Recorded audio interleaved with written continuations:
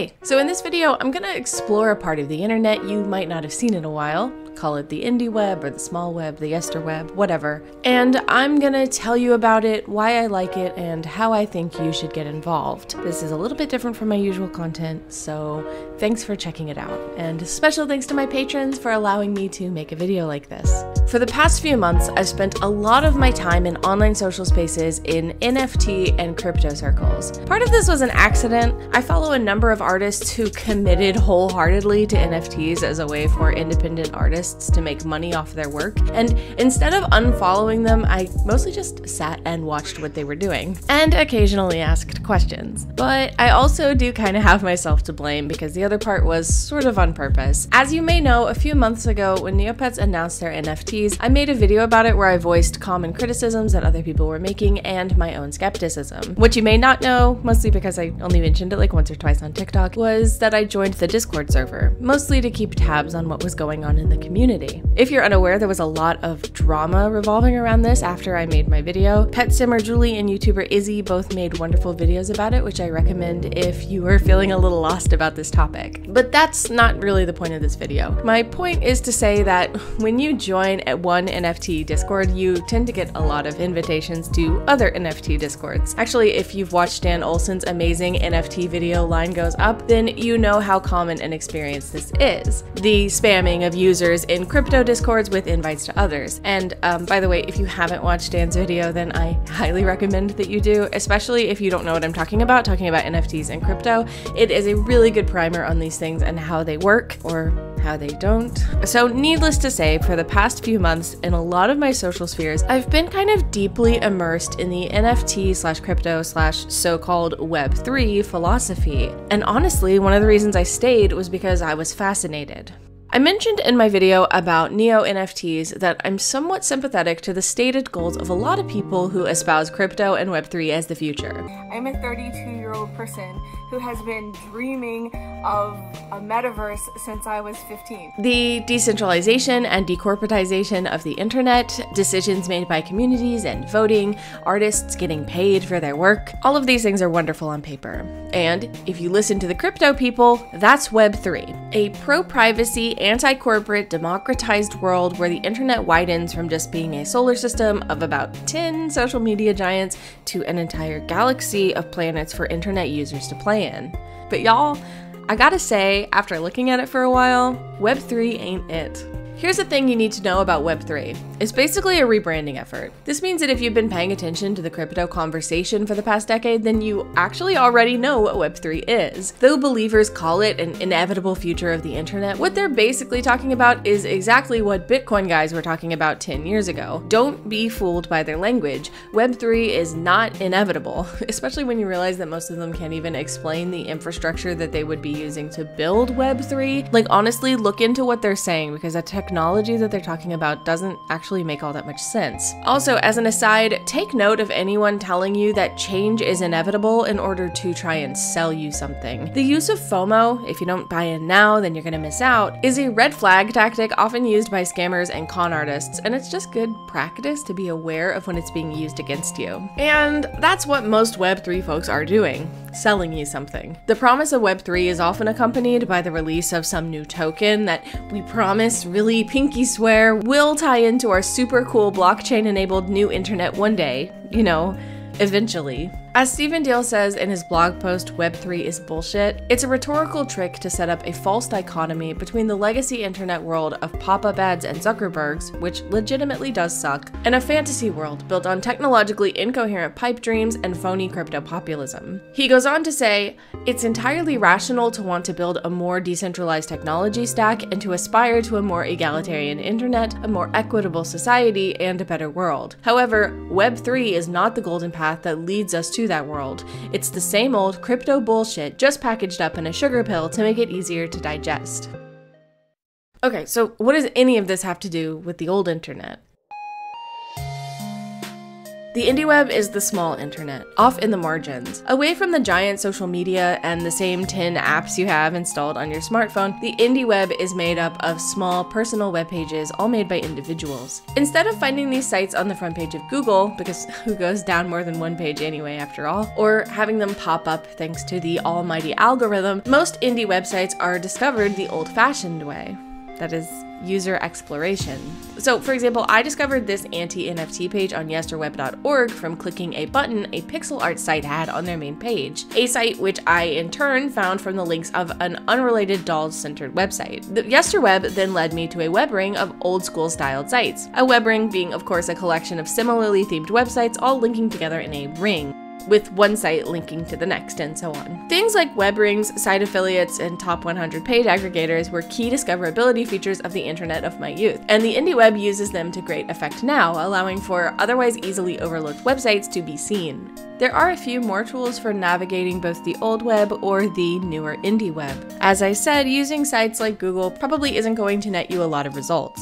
Archive.org, which hosts the Internet Archive, the Wayback Machine, and Gift Cities, is an invaluable resource if you are interested in, for example, the archival and history of the old internet. There are a number of smaller search engines that are also a fun way of finding smaller, less SEO-friendly personal websites. Searching on these things often lead me down long, windy little rabbit holes, as most sites will then link to other sites, which will then link to other sites, and pretty soon I find myself like 12 links deep and a little unsure how I got there. And then, of course, there's NeoCities. So the real love for NeoCities happened for me while I was researching my dolls video last year. I found a couple of websites on the web host NeoCities, which I had run into a couple of times in the years before. NeoCities is, as the name suggests, something of a modern-day GeoCities. In an early tweet from the creator of the site, it was intended to be a new GeoCities with free web hosting and storage and zero censorship. It's also something of a social network. There's a dashboard, a comments system, and a tagging system that allows users with similar sites to be able to find each other. But to be honest, the social media aspect of the site really isn't the selling point. With 500,000 websites and counting, NeoCities allows for the creation and free hosting of static web pages. Static web pages, if you don't know, used to be the norm. If you ever made a website on GeoCities, AngelFire, Tripod, Xpage, or just type something up in Notepad and hosted it on the free web space your ISP gave you, then you're familiar with the concept. It means that there's no dynamic backend. You hard code the HTML and CSS, and everything that you code is what users see when they look at your website. This is important because it means that basically anybody can make a website. Yes, even you. Like, it takes a lot of time to learn, and of course you have to want to learn it, like all things, but ultimately, in the time of static web pages, any hobbyist could pick up HTML in a weekend and have a website by the end of it. At least, if this book from 1998 I picked up at a thrift store is to be believed, which it is. NeoCities is sort of meant to capture that feeling. NeoCities provides no layouts or templates or drag and drop web designers. The basic page that users start with is so simple that it actually gave me anxiety the first time that I looked at it. So much blank space. What am I gonna fill it with? What should you fill it with? Because here's the thing, I think you should make a personal website. So there's a page on yesterweb.org filled with manifestos, pages written by those building a space for themselves on the internet about their motivations for doing so. Everyone comes to this space on a different path, but a lot of them value similar things. A free and equal space where people and communities are more important than algorithms and search engine optimization, privacy and freedom of expression, especially for marginalized groups, a creative playground where the act of building something just for you or your community is more important than how monetizable it ends up being. If any of these things spoke to you, then I highly recommend that you go out and visit the collection of manifestos, which I have linked in the description. I started my NeoCities site in February. Considering how long I've had it, it's honestly pretty small, but I've had a blast making it. I started out with a layout designed by another user, sadness here, but I've recently begun coding my own layouts from scratch, such as this page where I keep my adoptable and virtual pets. This is a preview, by the way. This has not been published to the web yet. So the point of this is not to tell you what you should put on your website. The idea of a personal site is to make it personal. Put whatever you want on it. I will say I find freedom in throwing out the idea of content. of branding, of making myself a packaged and sellable commodity for others to view and consider. I do that pretty much everywhere else online, here on YouTube, for example, or on TikTok or on Twitter, where my thoughts and ideas are creations that are meant for other people to consume.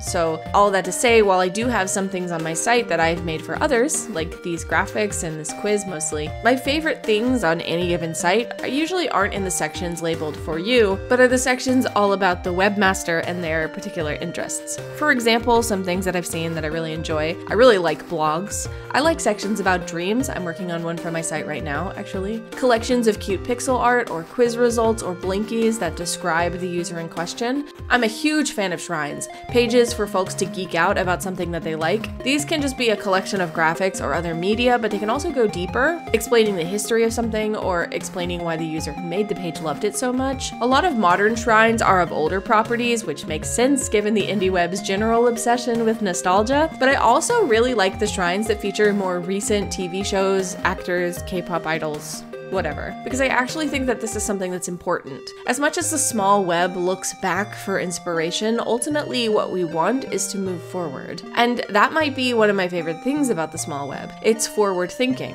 It's often pro-worker and collective action. It values decommodifying your online presence, at least a little. And it is so queer. Like, it's super gay, super trans. Super good. The indie web also questions tech solutionism, which often attempts to solve human problems by removing the human element. But easily the most remarkable and powerful thing about the internet is the ability it has to connect us with one another. Prodigy was an internet service of the 1980s and 90s. In those days, the web was still rough and somewhat difficult to use, and providers like Prodigy and AOL created easy-to-use graphical-based clients. They weren't quite the true internet as hardcore web users saw it. Instead, they were considered more like walled gardens, curated specifically for the more casual computer user tastes. Prodigy users, for example, had an original content portal with news, weather, Zagat surveys, consumer reports, and more all at their fingertips. But in the early 90s, Prodigy had a problem. A partnership between IBM and Sears, Prodigy had expected its user base to use many of its platform's features, including email, to do online shopping. However, it turned out that's not really what users were doing. Instead of emailing with shops and using it for commerce, users were primarily using the system to send mail to each other. Same with the message boards, which, in spite of heavy moderation and censorship, were getting much more traffic than Prodigy initially predicted. These two systems were getting so much use, in fact, that Prodigy was losing money and they needed to do something about it. In 1991, they limited the number of free emails basic users were allowed to send a month down to 30. An additional fee of 25 cents could be paid for each email exceeding that number. This was super unpopular. A later change 2 years later also added a fee for the use of message boards, a change which so enraged the user base that tens of thousands of people canceled their subscriptions in protest, leading Prodigy to walk back both of these new fees. I've always really liked this story because I think it highlights the difference between the way that tech people want folks to use the internet and the way that we actually use it. There was a time when humans were deciding the way that these tools should be used, not the tech companies themselves. And that's not to say that this isn't something that people still do today. I mean, I think there's a reason that we're fascinated with stories about K-pop stans using collective action to overload an unguarded GOP web form, or when a bunch of people decide to use microform content like TikTok to make an entire musical based on a Disney property. But the power that tech has, the amount of real estate that it holds online, the convenience of it existing does make it a lot harder to push back against now. I think about those Prodigy users who, when they stepped away from their accounts, maybe never knew if they were going to be talking to their other Prodigy using friends ever again. I mean, they were risking that, but they also knew that the ability to talk to these people was worth fighting for, which meant that it was worth risking. The power of the internet has always been in its ability to connect us to others. Now, in the days of outrage posting and hot takes, of course, being around other people might seem like more of a bug than a feature, and maybe it is. For all the good that social media has brought, the ability to quickly organize and get your message out there, to react in real time to your favorite teen drama on Sunday night with thousands of other people, to hear people speaking their experience from thousands of miles away. In spite of all that good, I also also get why we're tired. Especially over the last couple of years, we are more isolated than we've ever been, and yet here we are having to shout to be heard over the din of hundreds of people that we didn't ask to see or hear, fed to us by likes and shares and an algorithm more interested in keeping us on the website than keeping us informed or happy. You can curate your Twitter or TikTok or YouTube feed to a certain extent, but where can you go if you just want a space that's quiet? It's no wonder the idea of having a space to ourselves appeals to so many people. These people who have run off to a little corner of the internet and decided, these are the people that I want to associate with, and only them. I decide when I see them. I decide when I interact with them. I get why that works. So what can you do? If any of this spoke to you, if this seemed like a lot of fun, I really highly recommend making a website. Over the next few weeks and months, I'm going to be filling out my site with resources that you can use to do so, even if you have zero experience with web development. I also have links on my page right now to other sites that will provide the same help. These are very helpful and will help you decide what kind of hosting platform you want to use, how to get started. These are great. I promise, as intimidating as it might look, seriously, almost anybody can make a website. And once you realize how easy it is to do, it might become a little addicting. There's a Yesterworld Discord that you can join. The Melon King forum is also very helpful. In my experience, these are very welcoming and helpful environments, and they can answer any questions you might have. The link to Yesterweb is also in the description of this video, where you can find all of their cool resources, including a link to their Discord. If this whole idea appeals to you, then I'm sure you're gonna get along with this group of people. If making a site sounds like a bit too much work right now, I still recommend visiting some NeoCities sites or searching on